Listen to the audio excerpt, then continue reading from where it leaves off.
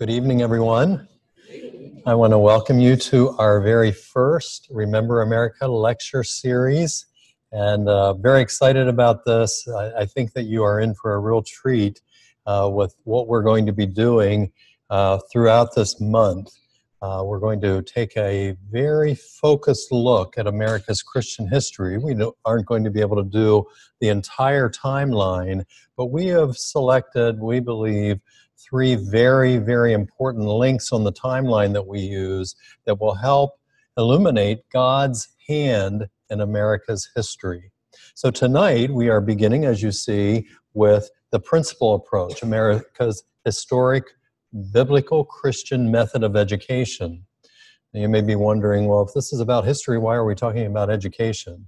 Well, those of you that have gone through school know that you got to take history when you're in school. But I have come to appreciate and love history over the years. That really didn't grow in me, though, until I started to understand God's view of history and education and how those two intersect. So we're going to look at that this evening, kind of as the foundation that we'll use to launch the remaining three sessions. But let's begin with a word of prayer. Our dear Heavenly Father, we come to you tonight and we're asking for your blessing on this lecture series. We thank you that you have revealed truth to us in your written word and in your Son. And Lord, I pray that this evening we would be able to lay the groundwork for understanding your view of history and what that means to us. And I pray, Lord, that it won't be my words that are spoken, but they would be undergirded by your word, and that we would leave this place with a greater understanding of who you are and what our responsibilities are as American Christians. So we ask this in Jesus' name.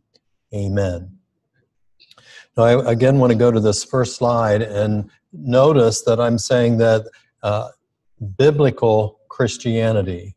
And the reason that I do that, rather than just saying a Christian approach, is because we want to look past Christianity just being one of the three great world religions. We're talking about Christianity as God has unfolded in His Word. And sometimes there's a big difference in that. And so you will find very quickly when I begin to talk about the principal approach and about America's Christian history and about Dayspring and what we do here, that God's Word really is central to everything that we do. And we do the very best that we can to our ability to make sure that we are aligned properly with His words and not just allowing other ideas to filter in to what we are teaching the students. So let's begin now by talking about the principal approach. The principal approach is a model of education. It's the kind of education that took place here in America for about the first 200 years, from the coming of the Pilgrims and then shortly thereafter with the Puritans. This was a form of education that produced great things. It was from the heart. It occurred in the homes because many of our ancestors during that colonial period were homeschooled. It also took place in our churches and then eventually in our schools. When schools began to form, this was the methodology that was uncovered by some researchers as they were looking through America's Christian history. Interestingly enough, this form of education is what produced the men and women who could reason from biblical truth or biblical principles to found the world's first constitutional federal republic that was based on Christian principles, based on the Bible. That had never happened before, and the liberty that unfolded because of that, well, you know the story and how that has impacted the world so greatly. So we want to look at that model and try to understand, well, if it was based on God's Word is just as powerful today as it was 235 years ago, 500 years ago, 2,000 years ago. And if we return to those principles of truth and we live our lives according to his precepts, his principles, we will see a renovation of our age, even as occurred during our founding period. So that's one of the basic premises that we approach this study of history with. See, the principle approach lays Jesus Christ as the foundation for all of learning. And we love to do this. We always base our points and the concepts that we're teaching on the Word of God. And so we go to Scripture and we try to find out, well, does Scripture teach this? And there are many, many Scriptures that teach this, but I just picked 3 out here for this evening to kind of whet our appetite a little bit. For from him and through him and to him are all things. To him be the glory forever. Amen. From Romans 11:36. And then in Colossians, the Apostle Paul is writing, Christ himself, in whom are hidden all the treasures of wisdom and knowledge. And again in Colossians, in him all things hold together. See, those are grounding verses that even help the teacher in the classroom formulate lessons. It's that practical. See, God's Word does speak to every aspect of our lives, and God spoke principles or laws into existence at creation that govern the subjects. Because the subjects weren't created by man, they were created by God. They're tools that we can use to know him, understand him better, and to then impact our world and extend the kingdom of Christ. But also, we like to look historically. And so here I pulled this quote, and is actually taken out of New England's First Fruits, which was a tract that was written about Harvard College when it was first formed back in 1636. This was part of their preface. Let every student be plainly instructed and earnestly pressed to consider well. The main end of his life and studies is to know God and Jesus Christ, which is eternal life, John 17:3, and therefore to lay Christ at the bottom as the only foundation of all sound knowledge and learning. Yes, you did hear me correctly. Harvard College, now of course Harvard University, one and the same, but vastly different from those founding years, what they started out, their vision, their intent, to where they are today. So what happened in those intervening years? How could that have occurred? And I think we'll get some insight into that tonight as we continue on in our study. Well, the principal approach to education emanates from a biblical worldview. Now, that term worldview is bandied around quite a bit, and there's a reason for that. Because every one of us in this room, everyone listening to this, all of your friends and associates and family have a certain worldview from which they approach life. It gives them basic understanding how they answer the big questions about life. Who am I? Why was I made? What are my duties? Who is God? Is there a God? What happens to us after death? These big questions are answered by how we put together a worldview. The worldview that we espouse here at Dayspring Christian Academy is a biblical Christian worldview. So it's already been laid out for us by God himself. He didn't leave us out here on our own to try to figure out what is it that we're supposed to do. He tells us in the Bible. So since the principal approach comes out of a biblical worldview, interestingly enough, as we use the principal approach, as we employ it in our classes, our students then begin to develop a biblical worldview that is based on biblical Christianity. The presuppositional context of a biblical worldview is biblical Christianity. And presuppositions, as you see there, are the ideas received as true even though they may not be able to be proved. In other words, we have to take a leap of faith. All of us do. Sometimes we think, well, yeah, Christians have faith to believe in God and believe that God sent his son and that his son died for our sins and rose again. Absolutely.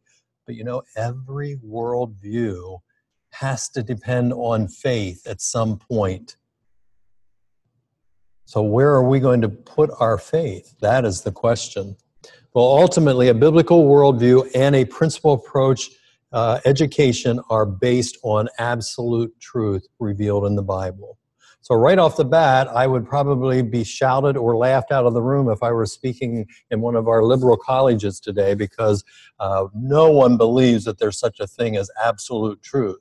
In fact, it's absolutely true that there's no such thing as absolute truth, right? Well, let's take a look at some of these presuppositions, these things that we accept as foundational, and we stand upon them. First of all, that God is creator of all things and sovereign over them.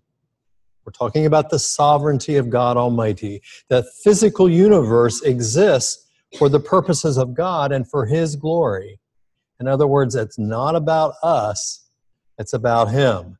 That's a presupposition of biblical Christianity and the principle approach. The second one, and there are many, I'm only pulling 3 out this evening, that the Bible is God's word written by men, inspired by the Holy Spirit. And it is infallible, it is reliable, it is eternal, and it's applicable to all areas of life.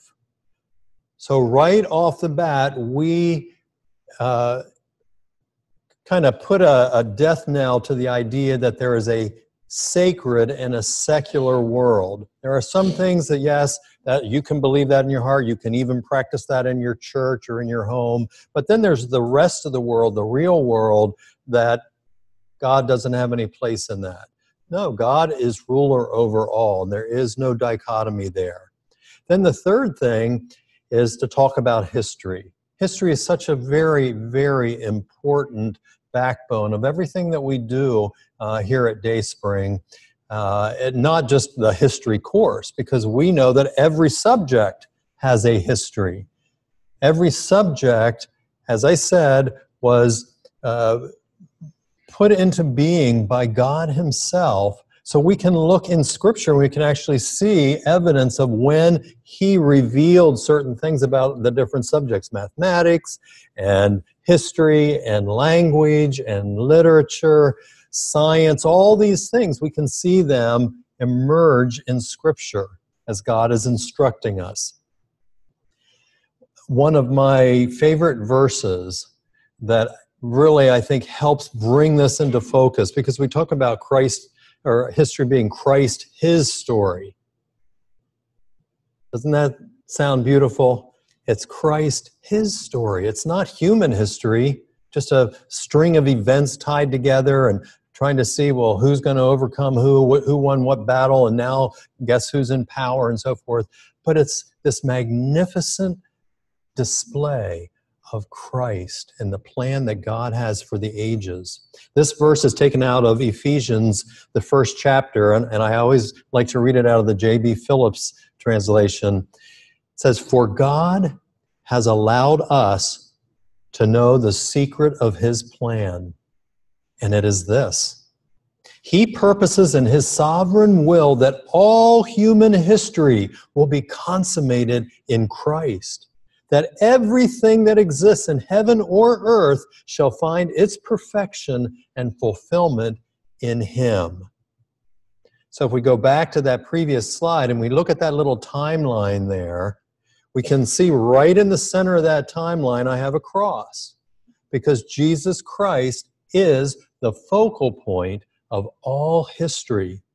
We see the arrows on that timeline going outward, one to eternity past, the other to eternity future, because Christ, as God, stands outside of time. He existed before time, and he will exist after time. But what we look at, what we focus on, are between the two perpendicular lines there, where you see time and human history. So at creation, time began, and we're involved in time and space now on planet Earth. And that's where this beautiful story of God's love for his creation takes place. And we're going to talk about that shortly in the providential view of history. Now, I want to just take a moment here to talk about a very important man in our history as a nation. He's one of our founding fathers, but most people don't recognize him so much in that. They think of him as a person who wrote a dictionary, which he did. But he had a tremendous impact on our nation. And of course, I'm talking about Noah Webster. Noah Webster is one of my all-time heroes. I love to read about him. His life story is just amazing. One thing that really, really surprised me when I first started studying him is that although he was a professing Christian for the first 50 years of his life, he really did not have a relationship with Jesus Christ. And he came to understand that and know that because a revival came through his town up in Massachusetts, and the Lord began to press upon him and convict him in his heart. And finally, he gave in and realized, I need a Savior. And at 50 years old, he became a born-again Christian. And then the interesting thing about that is it was just shortly after that that he began his major life work of the American Dictionary of the English language. It took him 21 years to write that dictionary.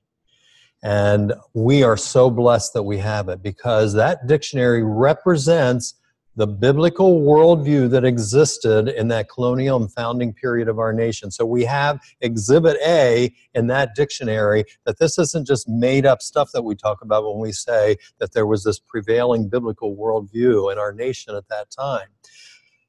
Webster, in his dictionary, often refers to Scripture to help elucidate and illuminate the words that he's talking about. But let's look at this particular definition. It's his third definition of providence. He says, in theology, providence is the care and superintendence which God exercises over his creatures. He that acknowledges a creation but denies a providence involves himself in a palpable contradiction. For the same power which caused a thing to exist is necessary to continue its existence. You don't find many definitions like that, do you, nowadays? He didn't stop there, though. He went on. He often preaches a little sermon at the end of his definitions, and he says, well, some persons admit a general providence, but they deny a particular providence, not considering that a general providence consists of particulars. A belief in divine providence is a source of great consolation to good men. By divine providence is often understood as God himself. So what Webster is doing here, many things, and we're going to take a look at that in a moment, but I want you to realize that when Webster is defining his terms, he's defining them the way that our founders, the ones who wrote the Declaration of Independence, the Constitution, the Bill of Rights, all of these writers were using that same understanding of language. So when we hear our founders talking about providence with a capital P, they're talking about God. So that's important for us to understand that they weren't just being politically correct, they weren't saying nice things so that the peons out there would accept them. They believe these things with all their heart. So what does this definition provide for us? Well, first of all, it provides this biblical definition and the application of the word providence. It helps us to know how to use the word providence. It also establishes God as creator. Right off the bat, it talks about God and his creation, his creatures. It reveals elements of God's character. We see just in this definition that God loves his creation, that he's compassionate, that he takes care of it. This definition is actually governmentally based, and Webster did this a lot in his definition and his writings, because he understood that what was happening here in America was new to the world. Very few people really understood what this idea of self-governance was all about. And so he began to instruct and teach people a biblical understanding of government. And he says that God has this superintendence over his creation, which is a governance term. And then in this definition, he also refutes deism, because deism holds the position that, well, yes, there very well may be a God, obviously, but he, after creation, withdrew himself and is just kind of allowing things to wind down like a clock and doesn't intervene anymore.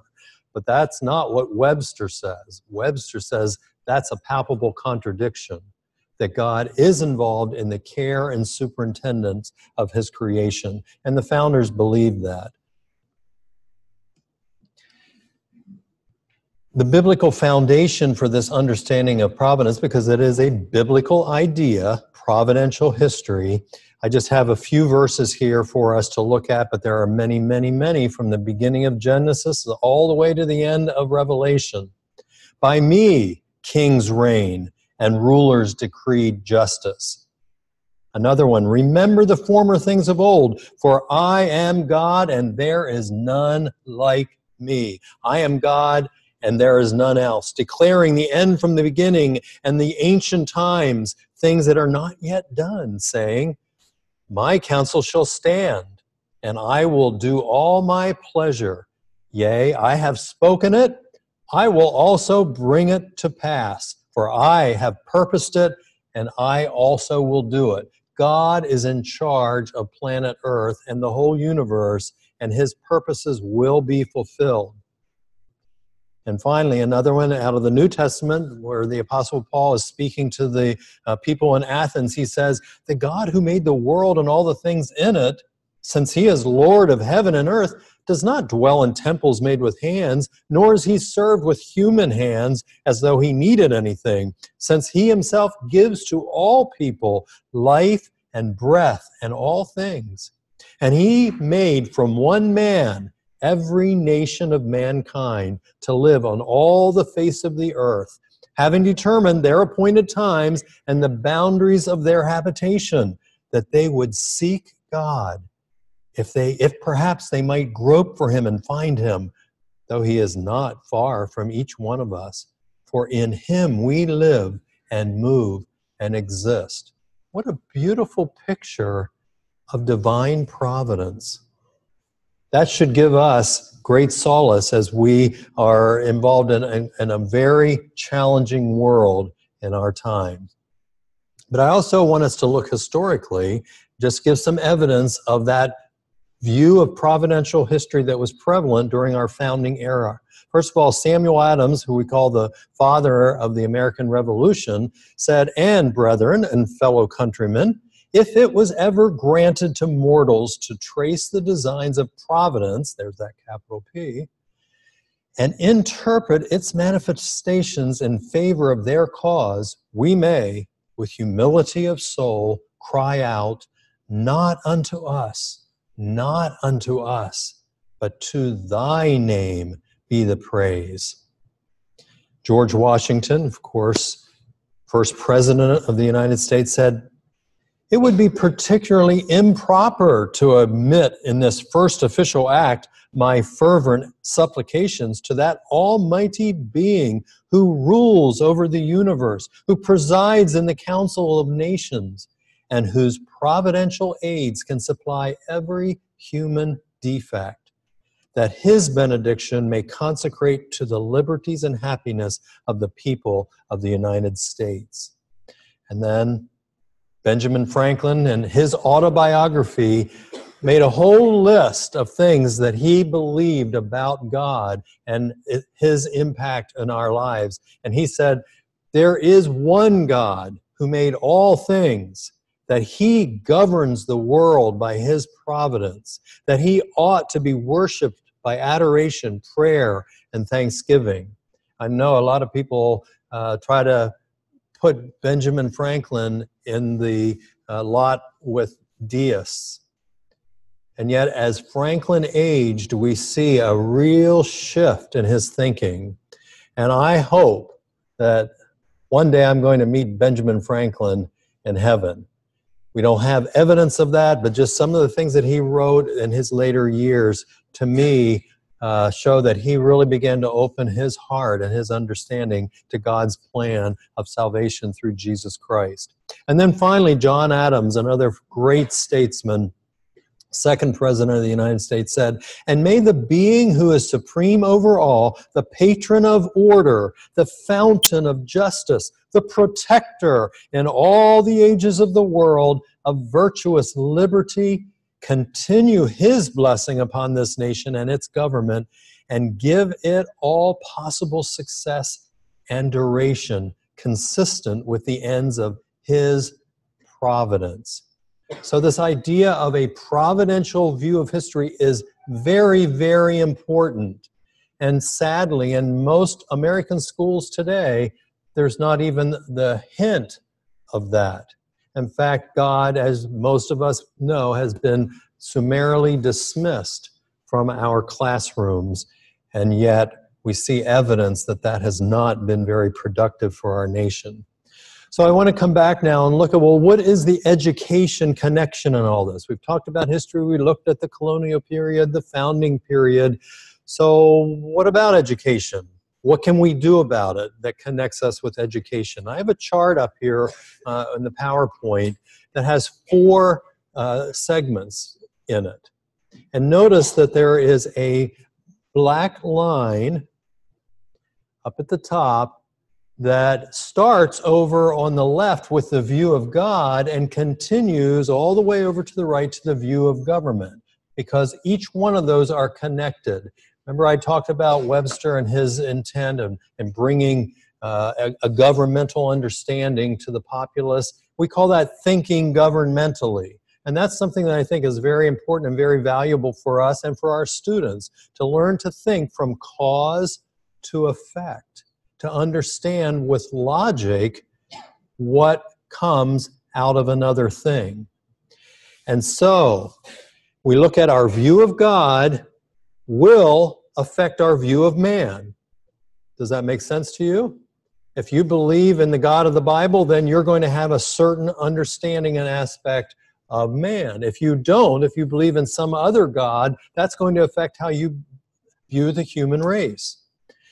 How you view humans then affects how you view education, because you're going to educate children in a certain fashion that is based on your view of God and your view of man.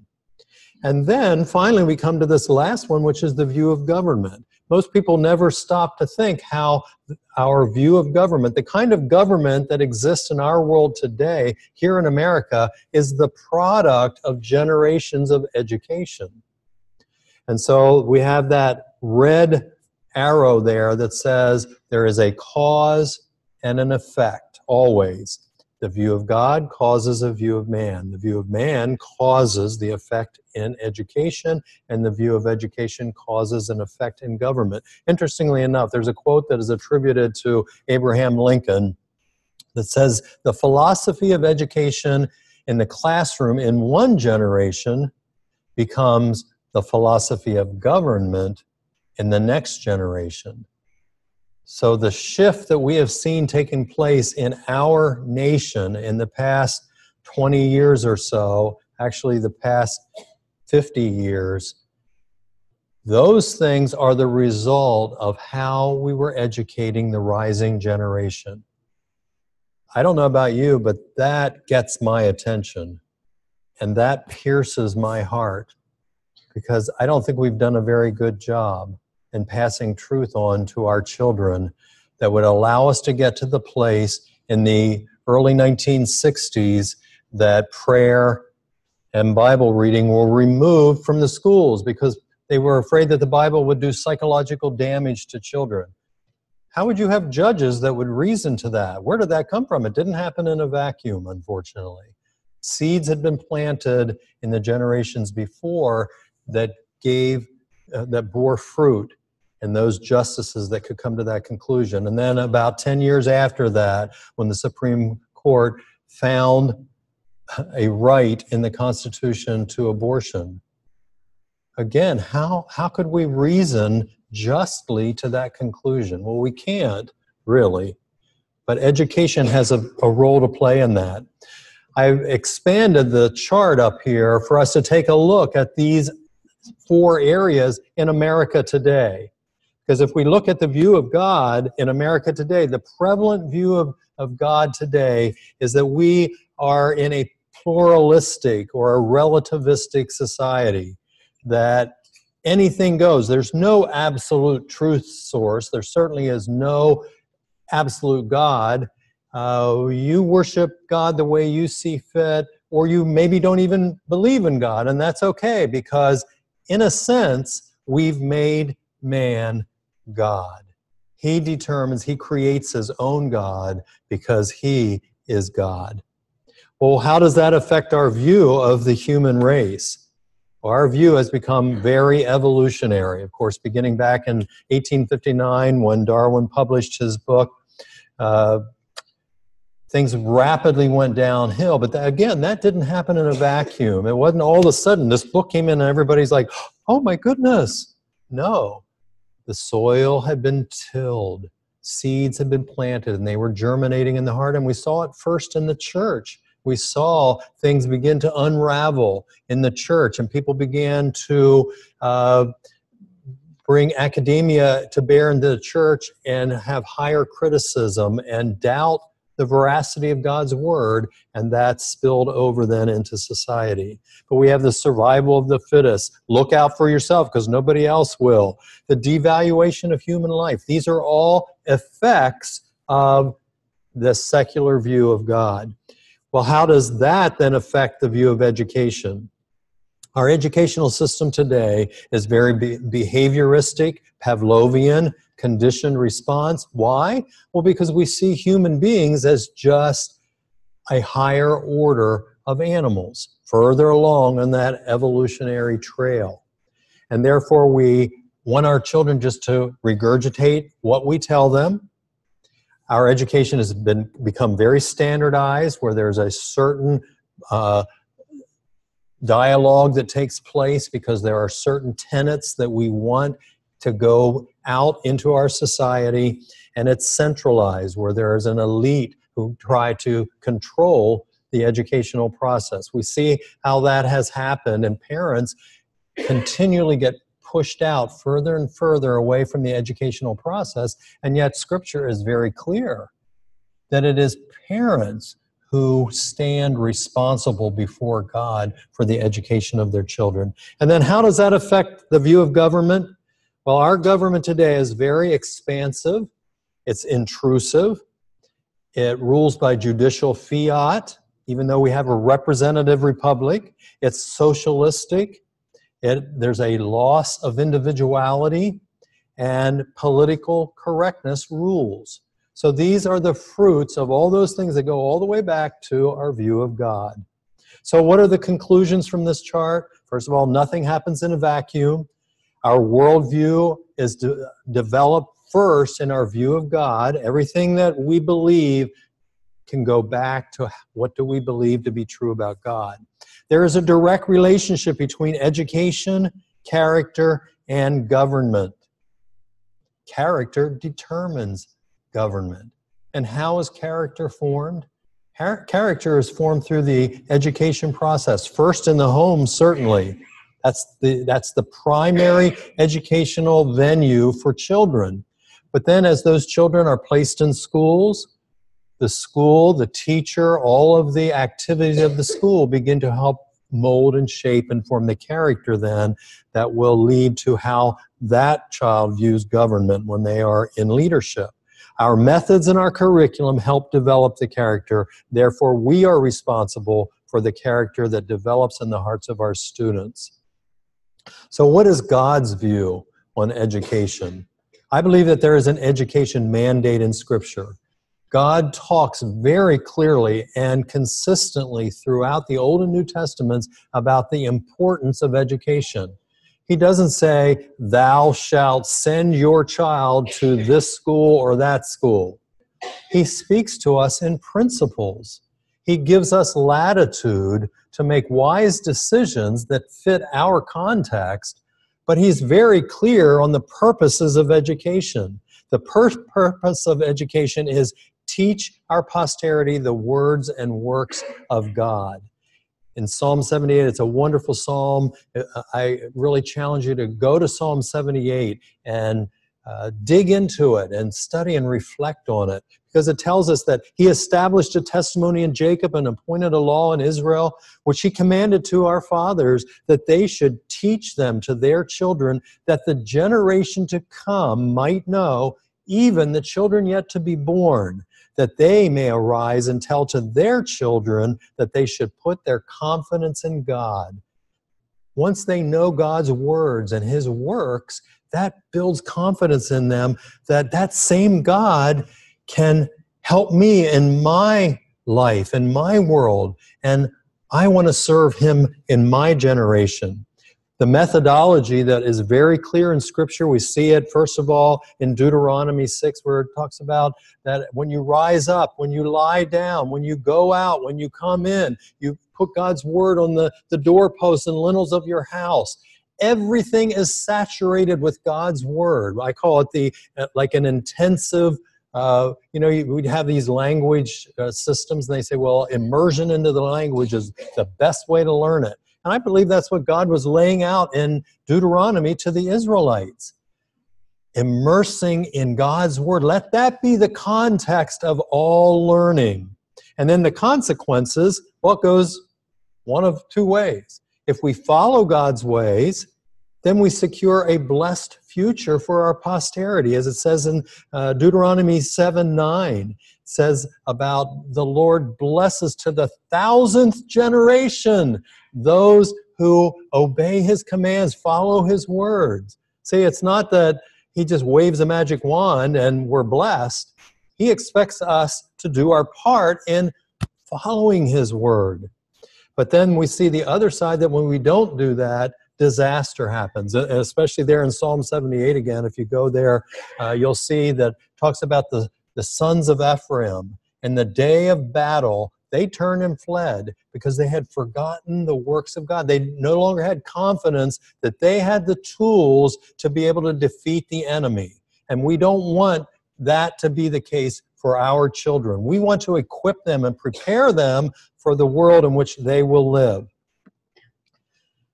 Now, back to Noah Webster. Let's look at his definition for education, because this is, if I may use the term, delicious. Because I want you to really savor this, and you're going to see why in just a moment. Webster says education comprehends all that series of instruction and discipline which is intended to do, and he has four things: intended to enlighten the understanding, correct the temper, and form the manner and habits of youth, and fit them for usefulness in their future stations. And here's his little moral lesson: to give children a good education in manners, arts, and science is important. To give them a religious education is indispensable, and an immense responsibility rests on parents and guardians who neglect these duties. That's his biblical view of what education is all about. And you know where he got that to a large extent? Well, if we look at 2 Timothy 3:16 and 17, where the elderly Apostle Paul is instructing young Timothy, he's talking about Scripture and the power of Scripture in our lives. And he says that all Scripture is inspired by God and it is profitable for, and he lists four things: profitable for teaching, for reproof or correction, for training in righteousness, and for making the man of God adequate, equipped for every good work.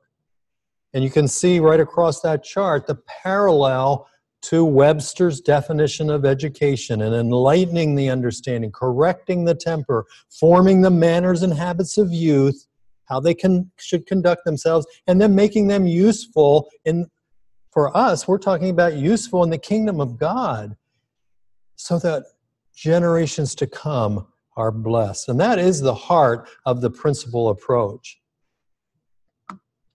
Teaching and learning by principles, and we call it the principle approach because we draw on the principles in God's Word. We actually teach children how to identify those biblical principles and then begin to apply reason, logic to those principles to see how they affect the world in which they live. It works beautifully in the classroom with school subjects because they're nice and compact and we can deal with them. But our goal is not to have it just book learning. We want them to see that they go beyond that to life, to where we live. So principles are seeds that contain all the rudimentary information needed in a given subject that lays that foundation for a sound analysis, for true understanding and mastery. We're not talking about surface learning at all, where most education takes place. Just learn the facts, learn the vocabulary, be able to, regurgitate it, and we'll give you a seal of approval, send you to the next grade, and eventually you get a degree and you can get a good job. That's what it's all about. No, we talk about beginning internally and working it outwardly. Biblical principles do not provide content in a given subject, but they function as governing forces that guide the learner along a pathway of reasoning that yields godly wisdom. I'd rather have godly wisdom any day than to be able to recite, Homer's Iliad or something like that. Those are wonderful, rich things, but their purpose is beyond just what human reasoning affords.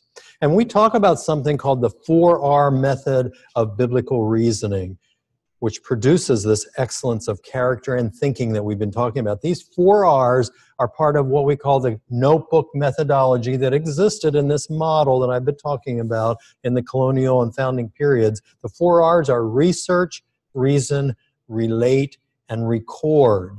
And we apply those in various ways and fashions, and we actually have a pedagogy that we go through with our students to help them learn how to do that. And if we had time tonight, I would hand out a paper and I would give you an opportunity to put it into practice yourself. If any of you are true scholars, which I'm sure you all are, you will email me and say, oh, please give me that assignment. I would love to do a 4R of a certain word. Well, I'm going to give you the tools to be able to do that, and then we'll just see.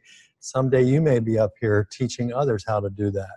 But let's look at some of these key tenets of principle approach education. These are just some of them. These are the ones, though, that I wanted to highlight this evening. Obviously, we talk about biblical reasoning. We want our students to be able to reason from God's Word to every area of life, and we want that to be done based on sound hermeneutics. We're not asking students to just pick a verse and beat somebody over the head with it or say, misapply God's Word, thinking that that makes them spiritual. No, we want to make sure that we're rightly dividing the Word of God. Thinking governmentally, there's that term again. Learning to think from cause to effect. Who or what is in control in this situation? Having them go back, step back and reflect upon the situation and apply logic. Christian character development. Often here at Dayspring, we talk about character development being primary to everything else that we do. In fact, it's more important than the subjects that we're teaching, because out of the heart come all the issues of life. And so school does give a great opportunity to develop character. If you look up Webster's definition of character, you see that its root is in scraping or marking something. And often character development is kind of like that, isn't it? It's not fun.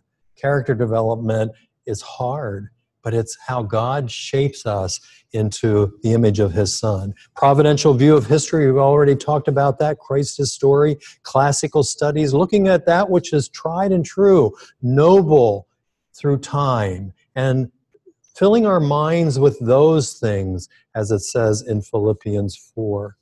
And the notebook method with our 4 R's that I'm going to show you in just a moment. And we also have a great emphasis on influential expression. See, we don't want to just be sitting there in the classroom or in the pew and filling ourselves up with all these wonderful things, but there needs to be an outlet. We want to be able to be influencers in our world. And so we have a strong emphasis on how to write and speak with perspicuity, how to be cogent and credible and inspiring so that people want to hear more and become learners themselves in that area. So here again are those 4 R's that we talked about, and research, reason, relate, and record, and how each one of those help fashion our thinking and then make that application to our own lives. And that's a critical thing for students to understand. Why am I learning this? Have you ever said that? Why do I have to know calculus? I'm never going to use calculus.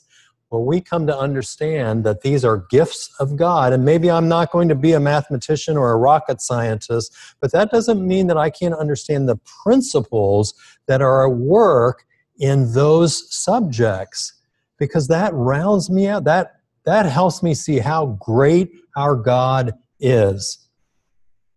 So this 4R process, this is the thing that when I teach a class on this, I actually do give an assignment at this point.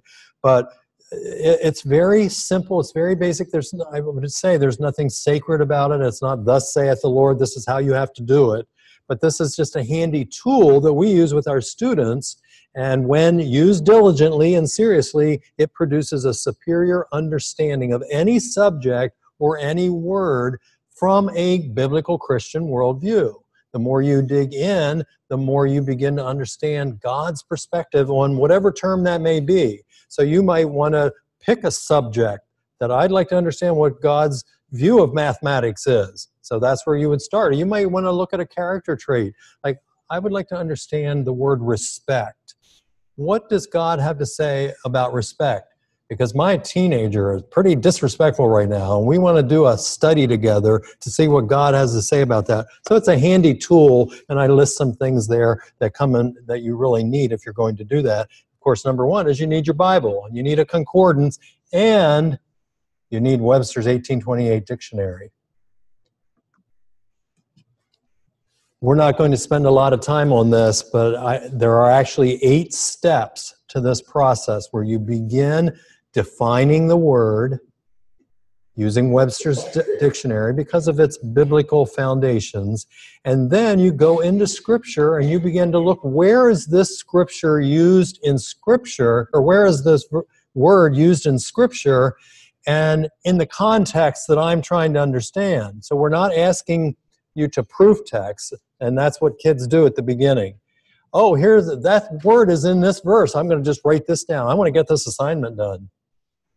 But we help them grow in their character and know that that's not acceptable. And we send them back, and we begin to understand that, oh, here's an aspect of that word that I didn't realize, and this comes from Creator God, the one that actually invented this term. This is how He views it. So is language important? How we define words, is that important? Have any of our words been redefined recently? Tragic, isn't it? That's why I say, if you're going to study our history, if you're going to study the Constitution or the Declaration of Independence, then we need to understand what they meant by those words when they wrote them. That's why we look at Webster's 1828 dictionary. Do we use modern dictionaries? Well, of course we do. We live in the 21st century. But if we're trying to study biblically or historically, we pull his dictionary out because it's a primary source.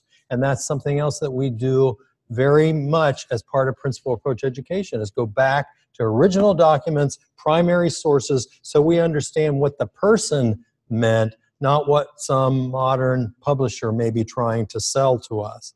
And then we see the other 4 steps that really you can see here at the end. You end up with this paragraph where the student is relating that term, or how does this subject impact me from God's point of view. So we're slowly but surely transformed by the renewing of our minds. See how important that is? So applying the principal approach to America's Christian history, just a fabulous quote here by Reverend Fulgham. It was actually on the centennial celebration of the Declaration of Independence, and he preached a sermon which was so common back in those days. There were election sermons, there were artillery sermons. The pastors were deeply involved in what was going on in the world, encouraging their parishioners to understand life from a biblical perspective and do something about it. He said, the more thoroughly a nation deals with its history, the more decidedly will it recognize and own an overruling providence therein. And the more religious a nation it will become. While the more superficially it deals with its history, just looking at secondary causes, human agencies, the more irreligious will it be. So I think we can just pause for a second here and think where we are in America today. Are we a more religious nation, a more godly nation today than we were 100 years ago? Probably scarcely anybody that would believe that. Some people would applaud that, but I know we in this room are grieved by that. And much of it has to do with how we educate the rising generations. Rosalie Slater, who was an educator, teamed up with a government worker back in the 1940s and 50s to research America's Christian history because they were alarmed at what was happening in our nation in the swing towards socialism that was occurring back then. And as they began to dig into America's history and the founding documents, it became abundantly clear to them that God's hand was all over those documents, those journals, those letters that were written. And they were just amazed. And so they codified a lot of that. In fact, I brought two of the books in here tonight. These are some of the resources we use. The Christian History of the Constitution of the United States of America. This is primary sources here. So this isn't some publisher. There are very few words of Verna Hall in here. There are a lot of primary source documents. And then Rosalie Slater took those documents. She saw the education connection. And so she wrote this book, Teaching and Learning America's Christian History, The Principal Approach.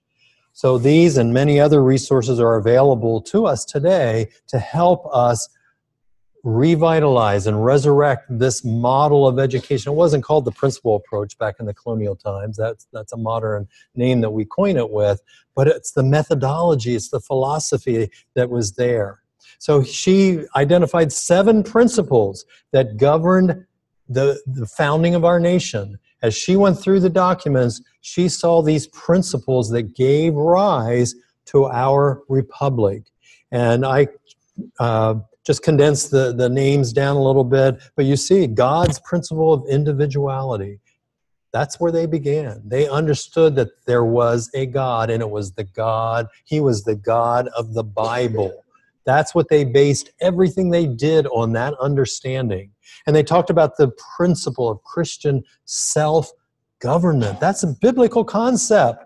That's not something that came out of the Enlightenment.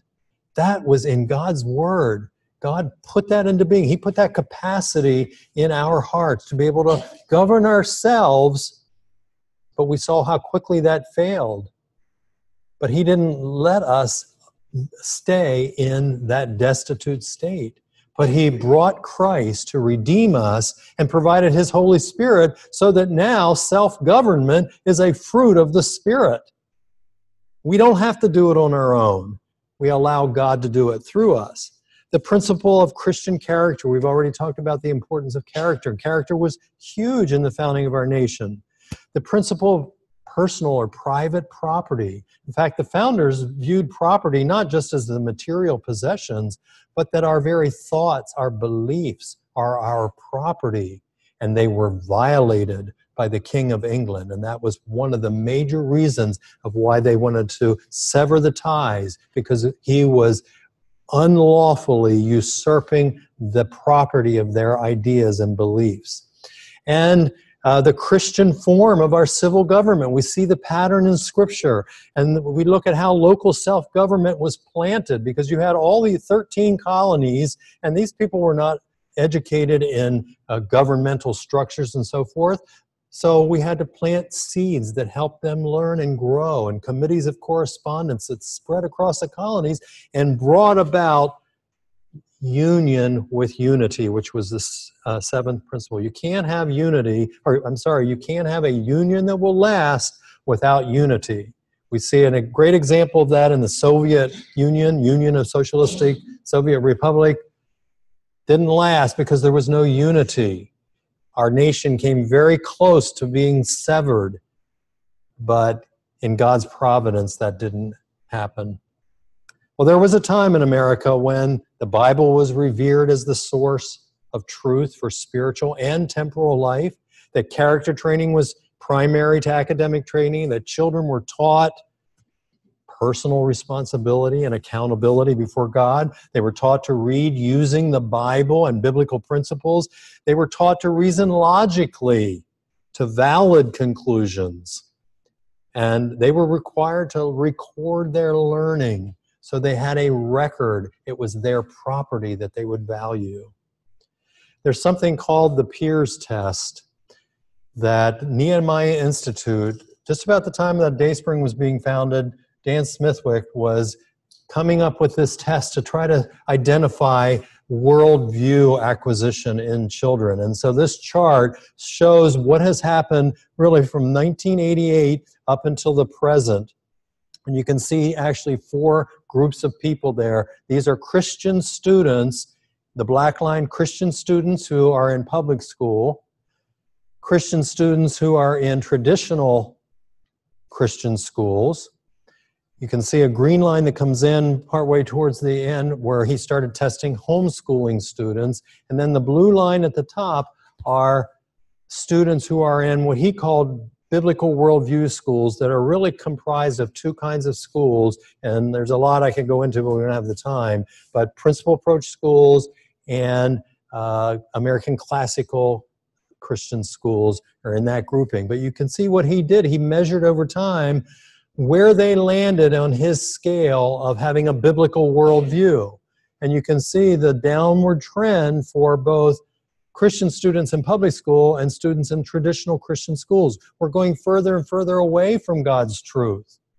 We're becoming more secular and socialistic in our thinking, and yet you can see at the top we have a subset that are biblical worldview thinkers. That's principal approach education. So what can we do? What must we do?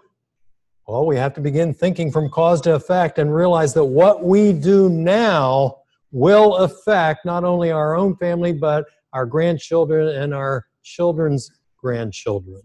And so we want to take that responsibility seriously, and we want to raise up our children to know the works of God, pass truth on, bring the blessings of God, and help restore our nation to that biblical foundation that is so clearly there, but has been just chipped away at.